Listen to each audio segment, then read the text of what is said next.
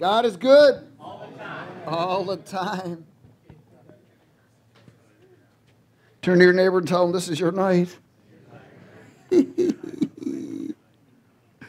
Glory. Whew. Nothing greater than worship. Amen. You know, worship is not a religious act. It's a love act. Amen. The greatest way that you can show God you love him is by worshiping him and seeking him with all of your heart and all of your might and all of your strength. Because see, one of the things the enemy doesn't want you to do is connect with God's presence. Amen? Amen.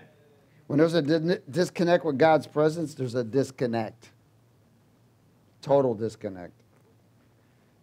You may know the word, but it's God's presence that manifests the word. Amen? Amen? You want to be backed by the presence of the Lord. Oh, hallelujah. Things are happening all over the globe. I'm telling you, exposure, and all kinds of things are going on. I love it. I love it. The enemy's being exposed, and they don't know what to do. Would you turn to 1 Corinthians chapter 6?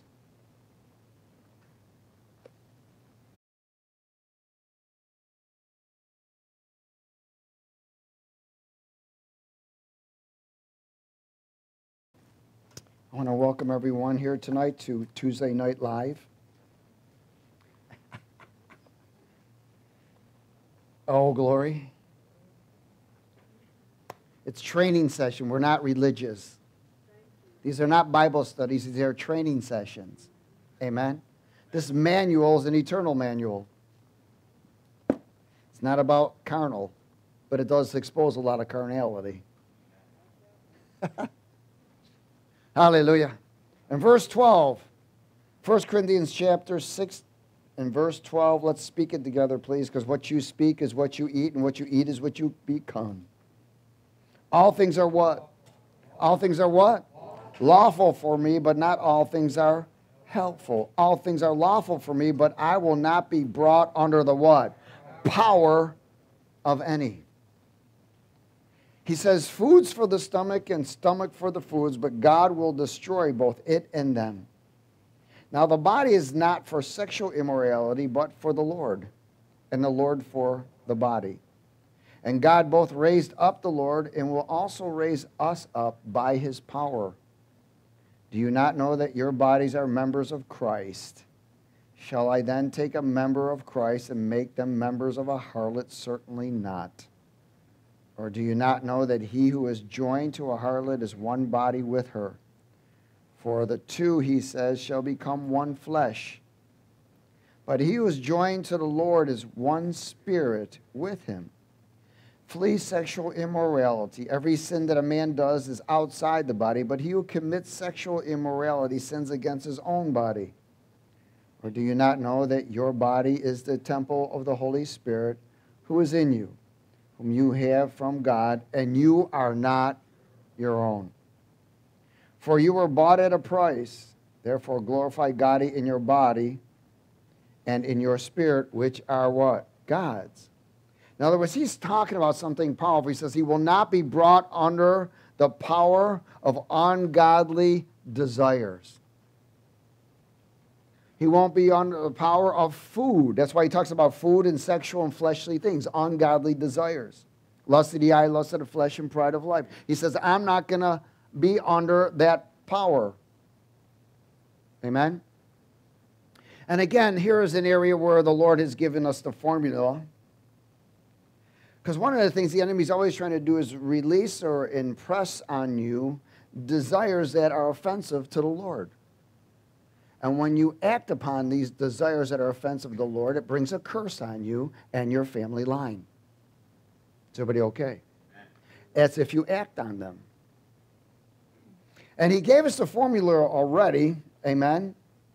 And in reality of the formula that he gives us, he says, deny yourself, right? Okay, that's called mastering your death. We have talked about it, and the Holy Spirit said, listen, I want you to talk about this and bring an impartation and teach what I require of my children. Because one of the things my children should be do is masters of their death. I thought, whoa. Everyone say, I'm to be the master of my own death. That's why he said, pick up, follow, deny yourself, pick up the cross and what? Follow. Amen? So you got to pick up the cross and fight. And follow is the way of escape. Because you can't escape. And one of the things he wants us to do is escape the deception of the enemy and hell. Hello. 2 Corinthians 3. Master of your death.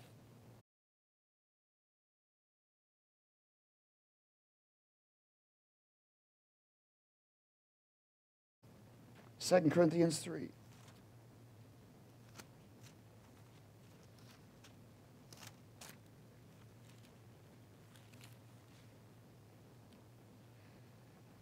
In verse 16.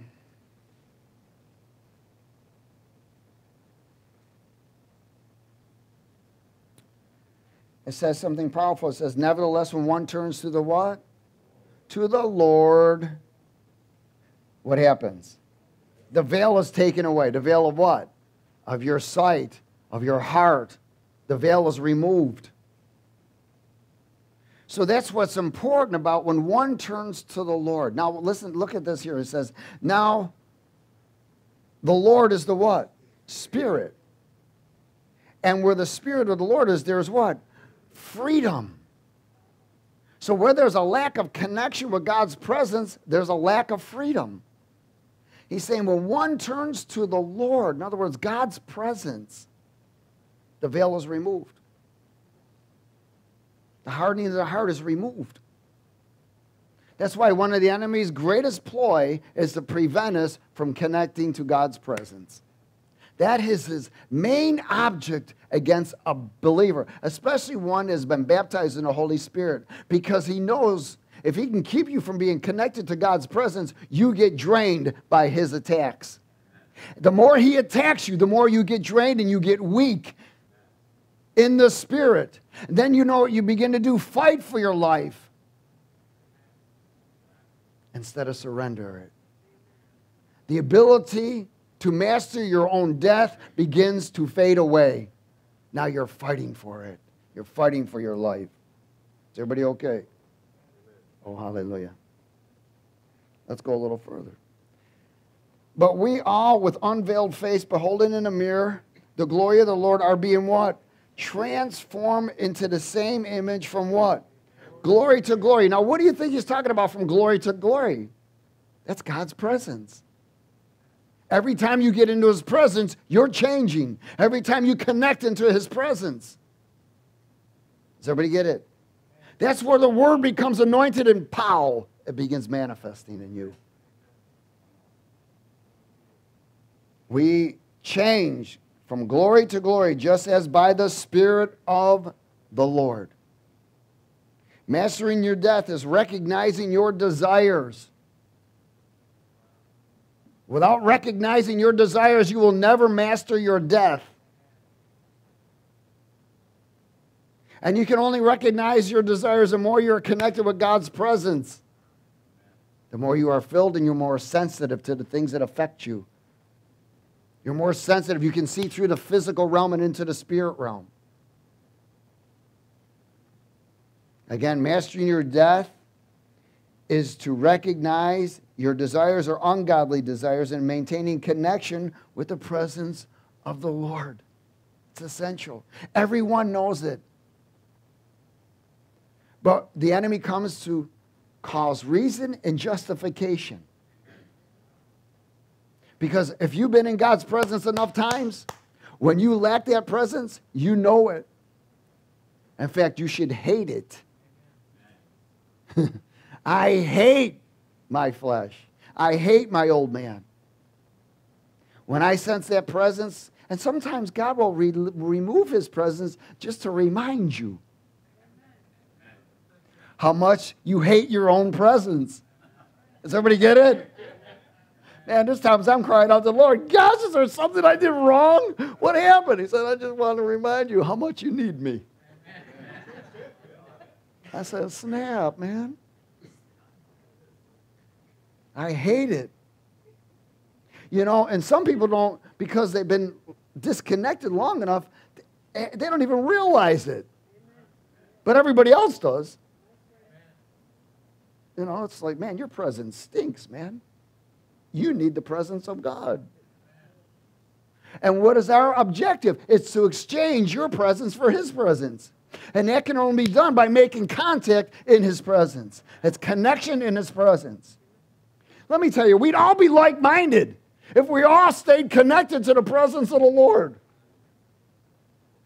And listen, you can come to services and still worship and not make connection because you're too busy thinking about everything else. La, la, la, la, la, la. I love you, Lord. Yeah, do a little of this. Yeah. And never make connection because it's never sincere. But when there's a connection, you are so sincere because it's a love action. Amen? It's not a religious action. Oh, glory. Let's go a little further. Mark 8.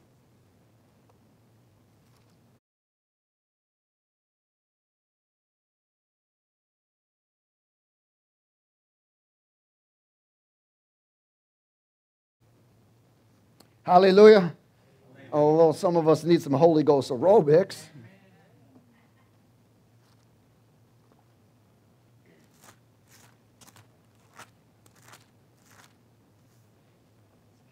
For some people, the only time they get exercise is when they come to service.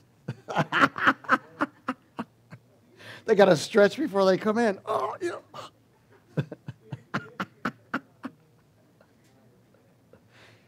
Man, what are you doing? I'm going to service tonight. Oh, you know. Man, what service are you going to? Holy Ghost aerobics. I'm going to go make contact with the glory. Yeah. Romans 8:34. Mark 8:34. Sheesh, how did I get that Romans over there? Is everybody there? Let's speak it. Mark 8:34. When Jesus had called the people to himself, with his disciples also, he said to them, whoever desires to come after me, in other words, whoever desires to come after my presence, let him what? Deny his presence. Hello. And take up his cross and do what? Follow. For whoever desires to save his life or his presence will lose it. But whoever loses his life or presence for my sake and the gospel's sake will save it. For what will it profit a man if he gains the whole world and loses his own soul? Or what will a man give in exchange for his soul? For whoever is ashamed of me and my words and is in this adulterous and sinful generation, of him the Son of Man also will be ashamed when he comes in the glory of his Father with the holy angels. Whoever desires, so the desire to go after the Lord is a good desire, isn't it? So that's something you should recognize. Man, okay, I'm thirsty for more of God. I want more. I want to be touched by the Lord. I want to seek his presence. That's a good desire. And the other areas, when you make connection with God's presence, when there's a connector, there's fruits of righteousness. It's no longer about being good. It's about being holy.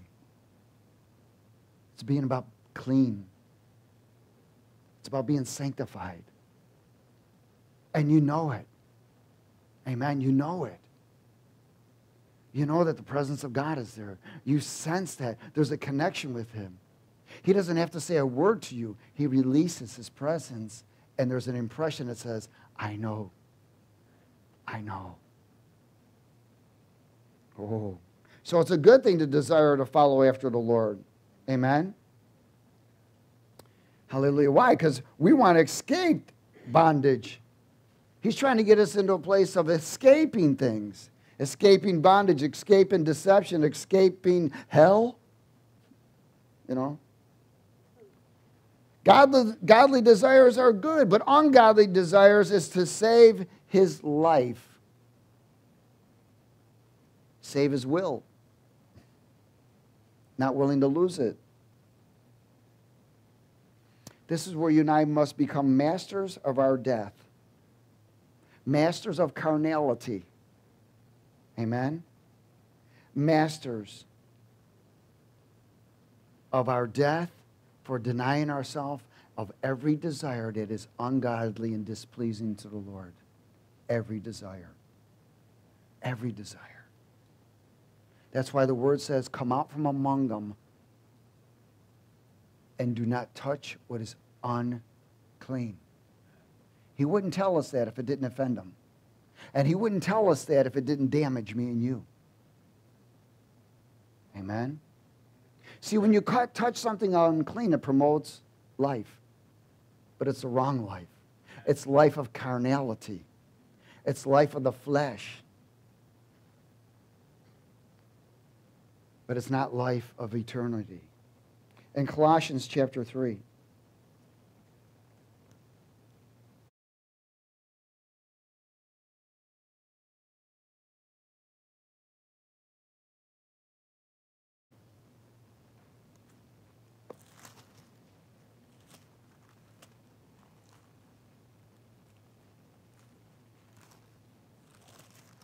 Hallelujah.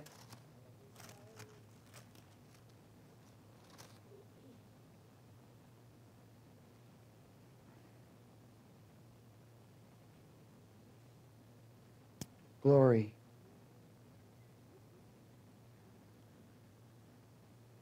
You know, when I was first saved, and the presence of the Lord, man, that's all I wanted was God's presence. That's all I want now. Nothing's changed. And I would ask the Lord all the time, Lord, where is a place I can go that just can worship and touch you? Because so many people do a couple songs and then they give a word and everybody go home and eat popcorn and watch TV. Nothing wrong with eating popcorn and watching TV. But, you know, we change in God's presence. I mean, when I was a kid going to church, I never changed. I went in as a heathen and left as a heathen. Nothing changed. Because I never made contact with God's presence. Of course, I used to leave all the dope and guns and weapons outside the church thinking it changed something. But it didn't. I'd go back, leave the church, and I'd pick them all up again. So I wasn't changing because I never really connected with God's presence. But when he connected with me, because I was broken, I'd given up my life. In fact, I had nothing to lose. I had lost everything. See, sometimes that's when he shows up.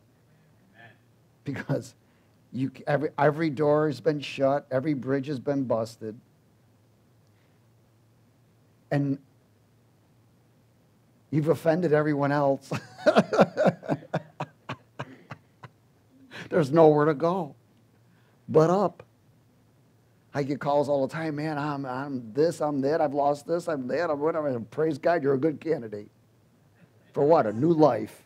Amen? You're a great candidate for a new life. But I used to ask the Lord, Lord, where can I go? And when I had sickness or whatever it was, man, I'd want to get in God's presence as much as possible. If there was a place where they worshiped and the door was open, I'd be there that night. I'd keep going and keep going until God healed me. It's amazing how people don't realize that it's God's presence that will heal you. He'll fix you because you and I can't fix us. We try to fix it and we get worse.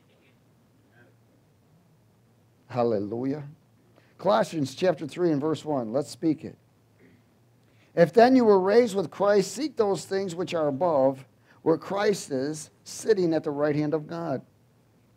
Set your mind on the things above, not on the things, in other words, set your thoughts.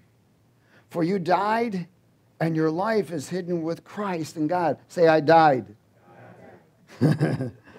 And your life is hidden in Christ. Wow. If you maintain that place of death, if you can master your own death, by what? Exposing your own ungodly desires. That's one of the areas. Verse 3, for you died and your life is hidden with Christ in God. When Christ, who is our life, appears, then you also will appear with him in glory. Therefore, do what? Put to death your members which are on the earth, fornication, uncleanness, passion, evil desire, and covetousness, which is idolatry. Because of these things, the wrath of God is coming upon the sons of disobedience. Now, hold on a second.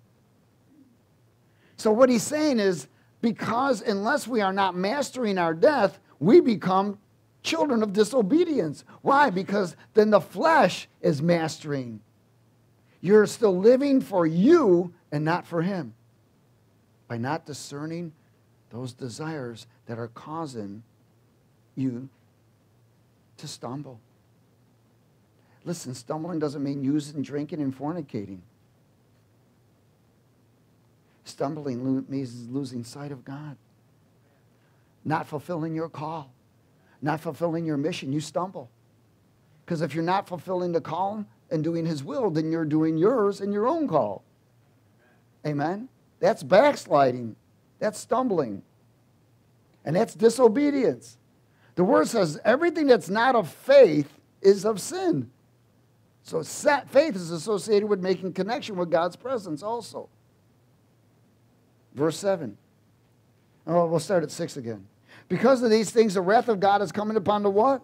Sons of disobedience, which you yourselves once walked when you lived in them. But now you yourselves are to do what? Put off. Who's responsible for putting these things off? We are. In other words, we are responsible. We are to be responsible for mastering our own death.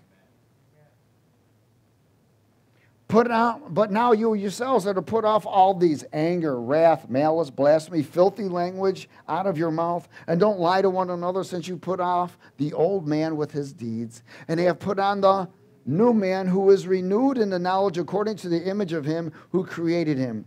Where there is neither Greek nor Jew, circumcised nor uncircumcised, barbarian, Scythian, slave nor free, but Christ is all and what? And in all. So we are to set our desires and expose the unclean desires and approve of the desires that are pleasing to God. We're to set these desires and thoughts on eternal things, not on temporary things.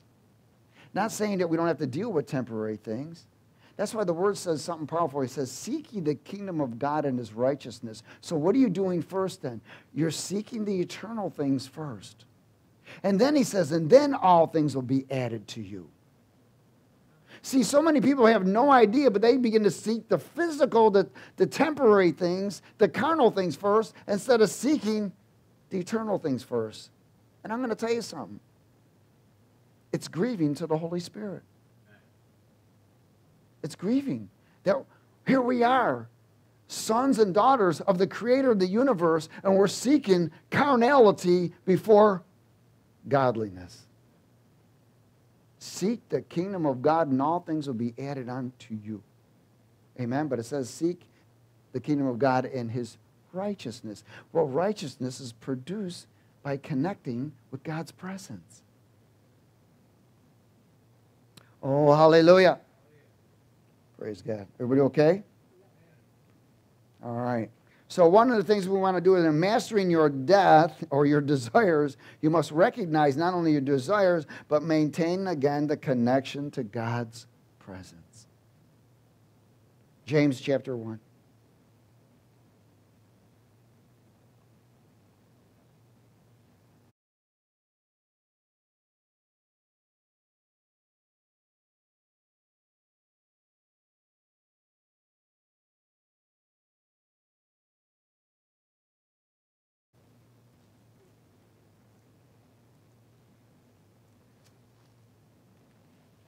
James chapter 1, mastering your death.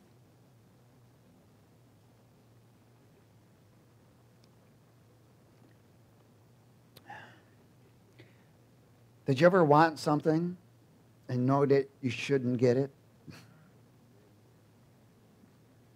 Amen. You just know you're not supposed to do it. You're not supposed to get it. Did you ever want to buy something, but you know you shouldn't? Yes. Let me tell you, it's the little leaven that leavens the whole lump. It's the little things that God tests us on. It's the big things you recognize. It's the little things we don't. But he does. It's the little things that are big to him. The things that you and I can say, oh, no, Lord, I won't do that. Well, somebody's offering you dope or whatever, and you're going to go, no. Well, that's a good thing to recognize. Hello. But what about the little things that we're to be recognizing? Those are the things that God tests us on. That's what he looks even closer at. James chapter 1 and verse 2. Hallelujah. My brethren, do what? Count it all joy when you fall into various trials, knowing that the testing of your faith, which means what? Connection, produces what? Patience or endurance, because without God's presence, you can't do nothing. But let patience or endurance have its what? Perfect work. Perfect work. That means mastering something. But let patience have its perfect work, that you may be what? Perfect. And what? Complete. Lacking nothing. Perfect is to master. Has everybody got it? And complete is to be positioned. I'm going to say that again. Perfect is associated with to master, and complete is to be positioned. So, what we want to do is we want to come into the place that we are perfect and complete. Why? Because then you will lack nothing. And it doesn't mean materialism. It means revelation, discernment, God's presence. You should hate being disconnected from God's presence.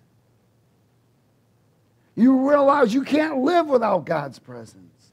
Nothing else is fulfilling. If there's something else that's fulfilling compared to God's presence, then I can tell you it's sin.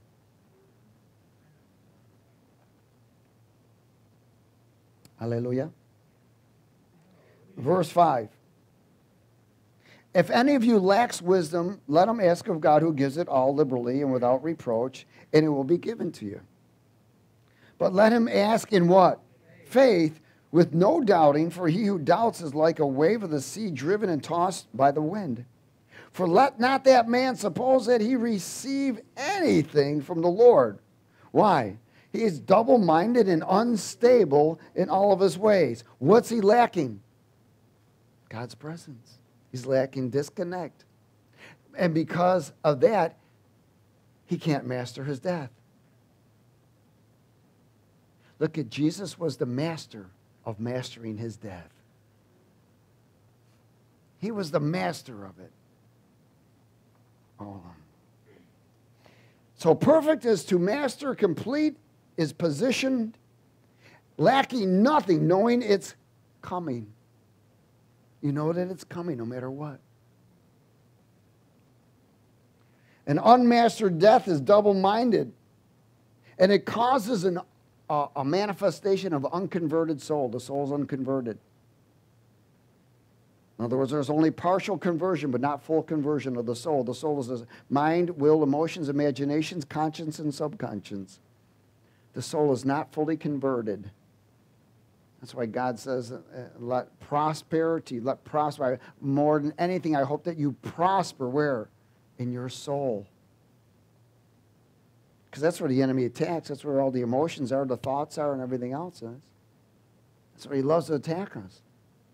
But a person that has not mastered his death will be easily swayed. And look at, isn't a feeling a desire? Emotions are desires? Well, how do you think the enemy plays you? 1 Corinthians 3. So we're over our carnal desires and thoughts.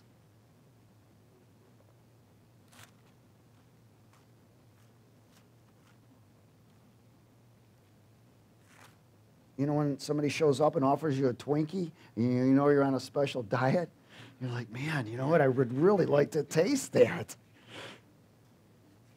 But you go, no!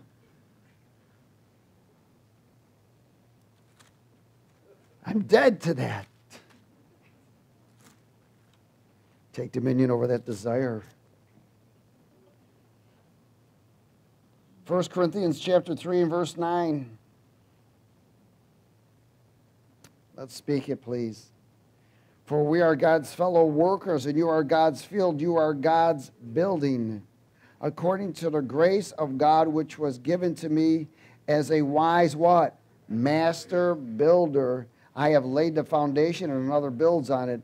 But let each one take heed in how he what? Builds on it. For no other foundation can anyone lay than that which is laid, which is Christ Jesus. Let me share something with you. By not mastering your death, another foundation begins to build. Watch this. Look at this. He said in verse 12, now if anyone builds on this foundation with gold, silver, and precious stones, wood, hay, and straw, each one's work will become clear. Wow.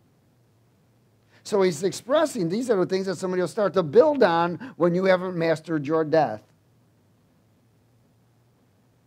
Some people build on their jobs more than their relationship with the Lord, and all kinds of other things. But each one's work will become clearer, for the day will declare it, because it will be revealed by fire, and the fire will test each one's work of what sort it is. If anyone's work which he has built on it endures, he will receive a reward. If anyone's work is burned, he will suffer loss, but he himself will be saved, yet so as through fire. Do you not know that you are the temple of God, and that the Spirit of God dwells in you? If anyone defiles the temple of God, God will destroy him. For the temple of God is holy, which temple you are. Let no one deceive himself. If any among you seems to be wise in this age, let him become a fool, that he may become wise. For the wisdom of this world is foolishness with God. For it is written, he catches the wise in their own craftiness. And again, the Lord knows the thoughts of the wise, that they are futile. Therefore, let no one boast in men, for all things are yours, whether Paul or Apollos or Cephas or the world or life or death or the things present or the things to come, all are yours. And you are what? Christ, and Christ is God's. Wow. Master builder. Paul was a master builder. And he became a master builder because one of the first things he learned was to master his own death. Replacing carnal and worldly foundations with the eternal foundation in Christ Jesus. Again, when we do not master our death, we begin to build another foundation. Different fulfillments come. No longer the fulfillment of God's presence, but the fulfillment of other things. 1 Timothy chapter 6.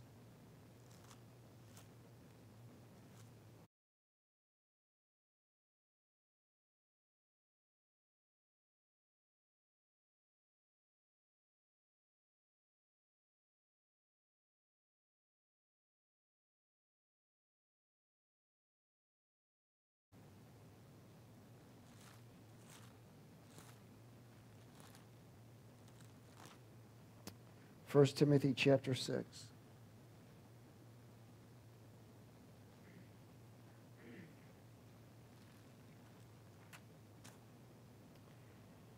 In verse 3.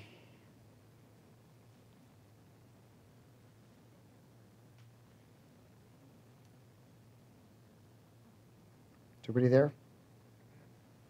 Let's speak it. If anyone teaches otherwise and does not consent to wholesome words, even the words of our Lord Jesus Christ, and the doctrine which accords with godliness, he is proud, knowing nothing, but is obsessed with disputes and arguments over words, from which come envy, strife, reviling, evil suspicions, useless wranglings of men of corrupt minds, and destitute of the truth, who suppose that godliness is a means of gain. From such withdraw yourself. Wow. Now, godliness with contentment is what? Great gain. For we brought nothing into this world, and it is certain we're going to carry nothing out. And having food and clothing, with these things we shall be what? Content. But those who desire to be rich fall into temptation and a snare, and into many foolish and harmful lusts, which drown men in destruction and perdition. For the love of money is the root of all kinds of evil, for which some have strayed from the faith. In other words, they've strayed from the presence of God. They now work for fulfillment because money is a reward to them, which is a false fulfillment. Not that we don't need it. Amen? But it becomes their God. And that's a Luciferian doctrine. For the love of money is the root of all kinds of evil, for which some have strayed from the faith in their greediness and pierced themselves through with many sorrows. But you, man or woman of God, flee these things and pursue what? Righteousness, godliness, faith, love, patience, and gentleness. Fight the good fight of faith. Lay hold on eternal life, to which you were also called, and confess the good confession in the presence of what? Many witnesses. You know, so many people have not reached that place where they mastered their death. It is an honor to master your death.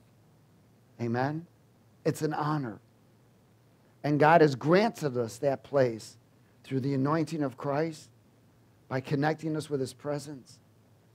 You and I were baptized in the Holy Spirit, not just to become workers for carnality or for money. You and I are baptized in the Holy Spirit to be connected with God's presence so that the divine nature of God could express Himself. Remember, there's that place of position. We've talked about this already. There's the divine positioning where you and I must maintain. And it cannot be maintained without mastering your death and being connected to the presence of God. Many people are just connected to the Word of God. There's a lot of people I know that know the truth, but they're not free. They're still doing stupid stuff out there. Still doing their own will. They say they love Jesus. Let me tell you, there's a lot of people that love Jesus, but not many people are in love with Jesus. There's a difference. Because when you're in love with His presence, you're connected. We desire His presence. We love His presence. And we should love the truth. And His presence is truth. Does everybody get it? Hallelujah. Galatians 2.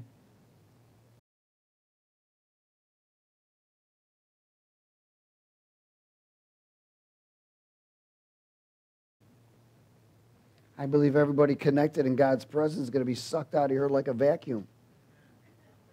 When He says, come, poof.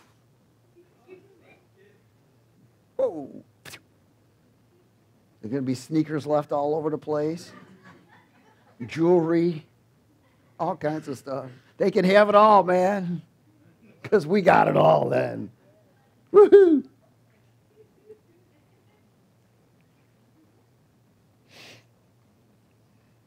Galatians chapter 2, is everybody there? Verse 17. Let's speak it. But if while we seek to be what? Justified by Christ, we ourselves also are found sinners. Is Christ therefore a master of sin? Certainly not.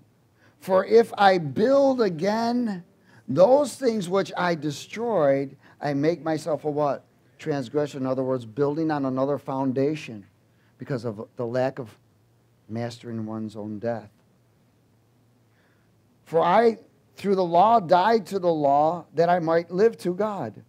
I have been crucified with Christ. It is no longer I who live, but Christ lives in me. And the life which I now live in the natural, I live by faith in the Son of God who loved me and gave Himself for me. This is Paul who's expressing he's learned to master his death.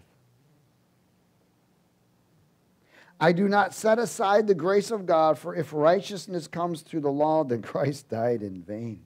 Wow. No longer I that live, but Him that lives. That's a mastered life of death.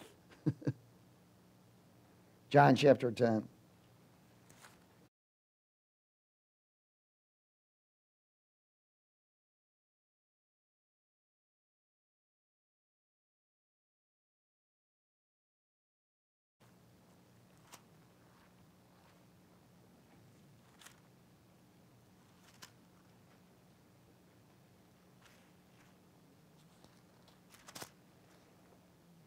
You know, the world doesn't understand this.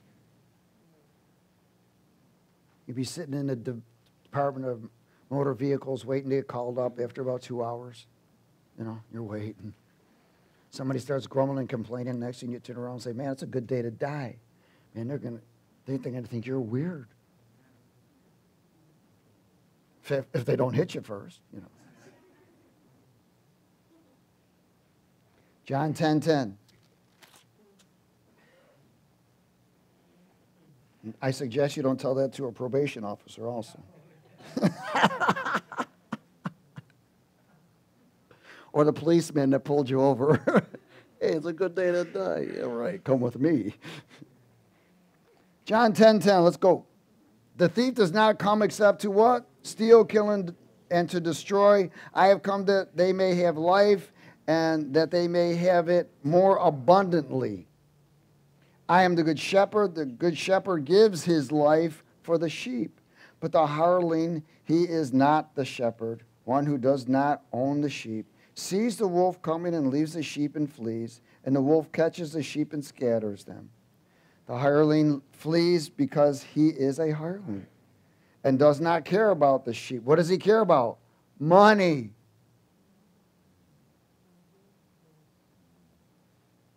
And I remember one time I was at this place doing some work, and it was this pastor's place, and the pastor was there, and he was on the phone. He says, I'll go preach wherever they give me the most money. Man, and he exposed himself by the fruits. I looked at this dude, I thought, my goodness. I thought maybe about moving out of the way or running from the building, run away, because I didn't know what was coming. But it grieved my spirit. I'll preach wherever they give me the most money. Whoa. He was boasting about how great of a speaker he was, this, that, and whatever. And I'm there, I'm just doing some construction there or something. And he's in there boasting away. I'm thinking, man, he's on the phone. Started looking for the plug of the phone for a minute. I thought, man, this guy needs to get unplugged. Verse 14. You know why? He's not willing to master his own death. I am the good shepherd, and I know my sheep and am known by mine. As the Father knows me, even so I know the Father. And I lay down my life for the sheep. He was the master of it. And other sheep I have which are not of this fold, them also I must bring, and they will hear my voice. And there will be one flock and one shepherd. Therefore, my Father loves me because I lay down my life that I may take it again. No one takes it from me, but I lay it down of myself. I have power to lay it down, and I have power to take it up. This commandment I have received from my Father. Do you understand that you have the power to lay down your life? It's called mastering your death. And you also have the power to raise your life, the old life. To deny, does everybody get it? You have that power. But God, through the anointing of Christ, requires that we lay down our life and master our own death. Luke 22.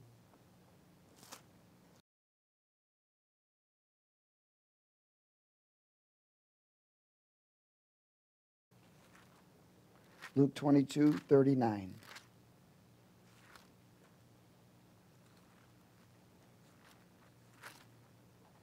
Mastering your death. Ooh.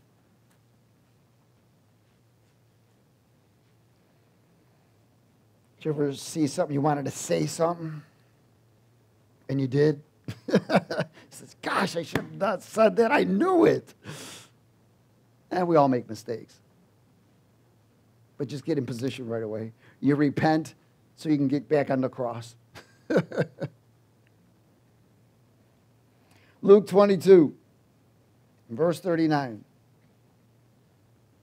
Coming out, Jesus went to the Mount of Olives as he was accustomed, and his disciples also followed him. And when he came to the place, he said to them, pray that you may not enter into temptation. And he was withdrawn from them about a stone's throw, and he knelt down and he prayed, saying, Father, if it is your will, take this cup away from me. Nevertheless, not my will, but your will be done. What was he doing? He was mastering his own death. Then an angel appeared to him from heaven, strengthening him. And being in agony, he prayed more earnestly. Then he did what? Then his sweat became like great drops of blood falling down to the ground. Before Jesus could die on the cross, he had to die in the garden. He could have never made it to the cross by not dying before he got there. He mastered his death. Verse 45. Then when he rose up from prayer and he had come to his disciples, he found them sleeping from sorrow. Then he said to them, why do you sleep? Rise and pray, lest you what? Enter into temptation. And while he was still speaking, behold, a multitude, and he who was called Judas, one of the 12, went before them and drew near to Jesus to kiss him. And Jesus said to him, Judas, are you betraying the Son of Man with a kiss? Now did Judas master his death? No.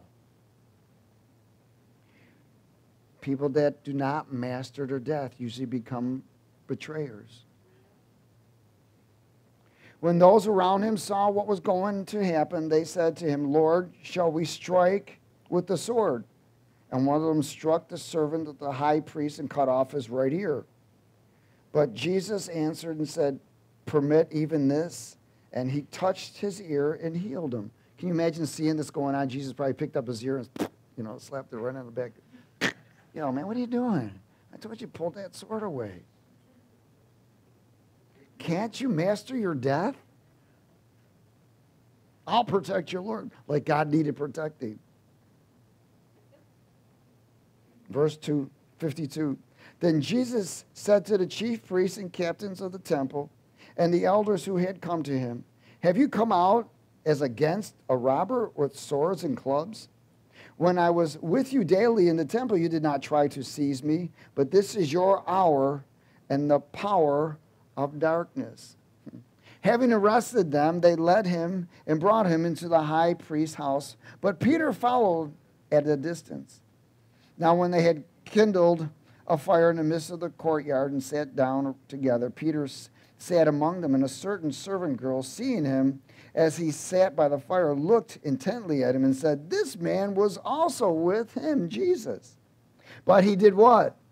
He denied it. Why? Because Peter had not learned to master his death yet. Saying, woman, I do not know him.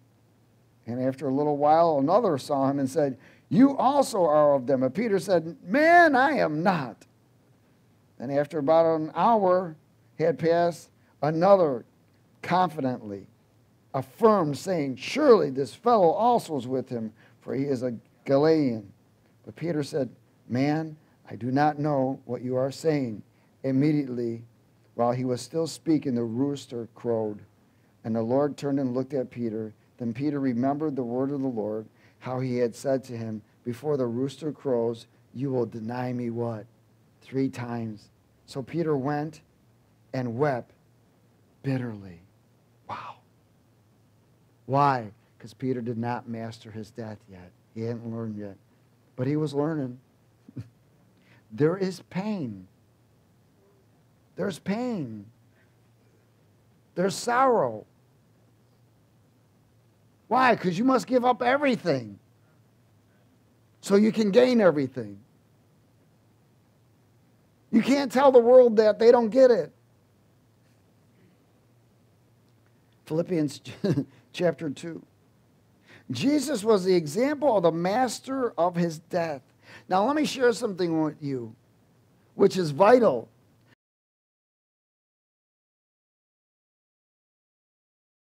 You must be a person of prayer to master your death. It is impossible to even get in God's presence without prayer. Hello?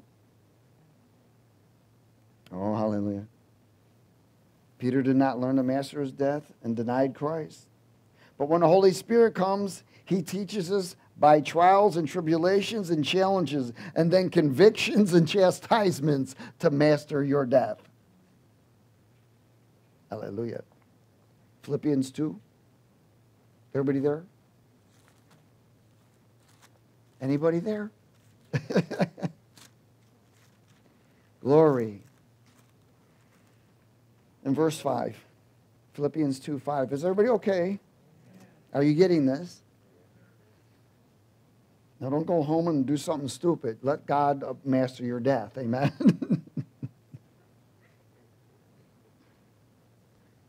If you have to look in the mirror, it's okay. Get rid of those things.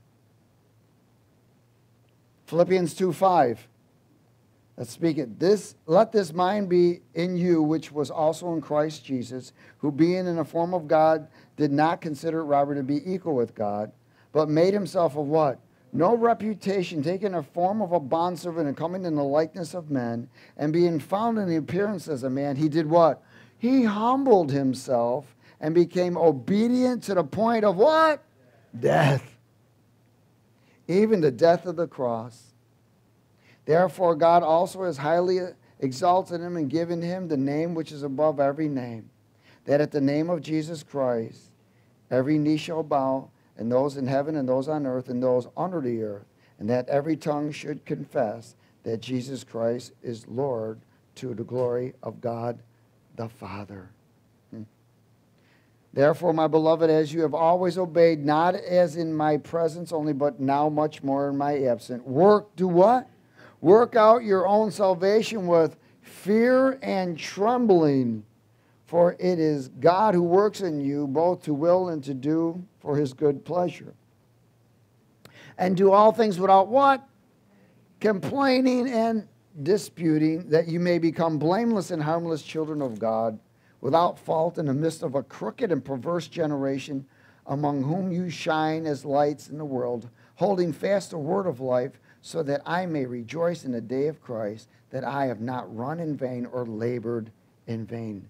Humbled to obedience of death. You have to, listen, it takes humility to master your death. Amen? Isaiah 53.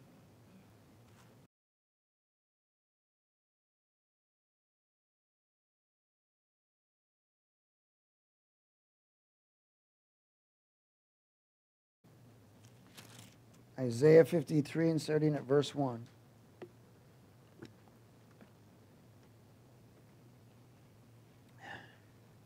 Who has believed our report? To whom has the arm of the Lord been revealed? For he shall grow up before him as a tender plant and as a root out of dry ground. He has no form of comeliness, and when we see him, there is no beauty that we should desire him. He is despised and rejected by men. Who are they talking about? The master of his own death. A man of sorrows and acquainted with grief, and we hid, and as it were, our faces from him. He was despised, and we did not esteem him. Surely he has borne our griefs and carried our sorrows, yet we esteemed him stricken, smitten by God, and afflicted. But he was wounded for our transgression. He was bruised for our iniquities. The chastisement for our peace was upon him, and by his stripes we are healed. All we like sheep have gone astray. We have turned everyone to his own way, and the Lord has laid on him the iniquity of us all. He was oppressed and he was afflicted, yet he opened not his mouth. He was led as a lamb to the slaughter, and as a sheep before its shearers is silent. So he opened not his mouth. He was taken from prison and from judgment, and who will declare his generation? For he was cut off from the land of the living. For the transgressions of my people he was stricken, and they made his grave with the wicked, but with the rich at his death, because he had done no violence, nor was any deceit in his mouth. Yet it pleased the Lord to bruise him. He has put him to grief. When you make his soul an offering for sin, he shall see his seed, he shall prolong his days, and the pleasure of the Lord shall prosper in his hand. He shall see the labor of his soul and be satisfied.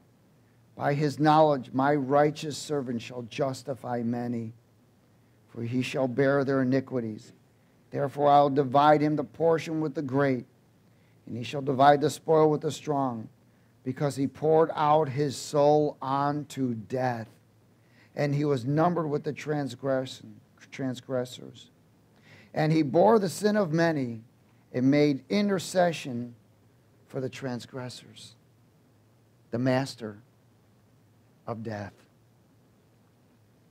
And I want to close at 1 Corinthians chapter 1 and verse 18.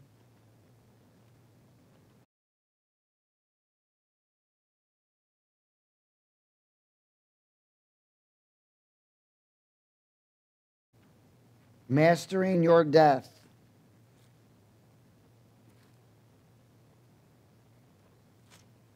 We will never be the same.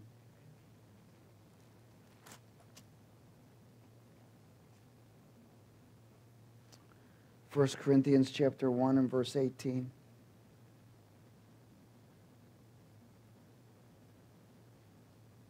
Everybody there? Let's speak it together. For the message of the cross, or the message of the death, because if you really look at it, that was about, the cross was a representation of mastering his death. Can you imagine allowing your own father to smitten you for a good cause? For the message of the cross is foolishness to those who are perishing, but to us who are being saved, it is the power of God. For it is written, I will destroy the wisdom of the wise and bring to nothing the understanding of the prudent. Where is the wise? Where is the scribe? Where is the disputer of this age? Has not God made foolish the wisdom of this world? For since in the wisdom of God, the world through wisdom did not know God, it pleased God through the foolishness of the message preached to save those who believe. For Jews request a sign and Greeks seek after wisdom. But we preach Christ crucified, to the Jews a stumbling block, and to the Greeks foolishness. But to those who are called, both Jews and Greeks, Christ the power of God and the wisdom of God. Because the foolishness of God is wiser than men, and the weakness of God is stronger than men. For you see your calling, brethren, that not many wise according to the flesh, not many mighty, not many noble are called. But God has chosen the foolish things of the world to put to shame the wise. And God has chosen the weak things of the world to put to shame the things which are mighty. And the base things of the world and the things which are despised, God has chosen. And the things which are not, to bring to nothing the things that are, that no flesh should glory in his presence. But of him you are in Christ Jesus, who became for us wisdom from God, and righteousness and sanctification and redemption. That it is written, he who glories, let him glory in the Lord. Praise God. Father, we thank you for your word. We are honored and blessed. We welcome, Holy Spirit, for the training and teaching that we may master our own death, continually denying ourselves, picking up the cross to follow. Lord, we just take this opportunity and repent for every area where we have built our own foundation, where we stepped into the places of false fulfillments and not the fulfillment of your presence. I ask, Father, tonight that you would cleanse us with the blood of the Lamb and that you would heal each and every one with the stripes of Jesus and bring us to that place where we can all master our own death so your name, your character, and your divine nature can be expressed through each and every one in Jesus' name.